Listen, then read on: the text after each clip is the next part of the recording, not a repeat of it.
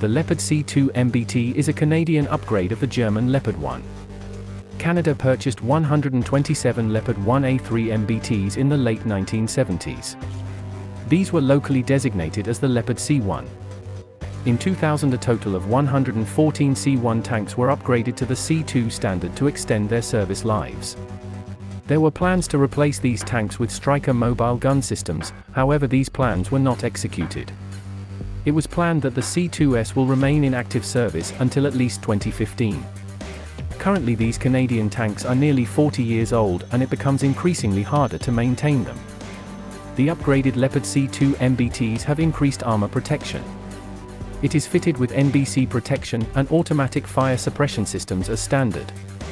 Vehicles sent to Afghanistan in 2006 were fitted with MEXA's add-on heavy composite armor kits. This armor provides superior protection against RPGs and IEDs.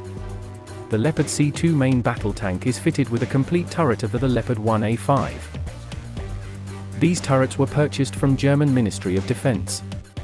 Vehicle is armed with a fully stabilized L7A3 105mm rifled gun. This gun is capable of firing accurately while the tank is moving. It fires a full range of NATO 105mm tank ammunition. This tank also uses improved ammunition for increased lethality.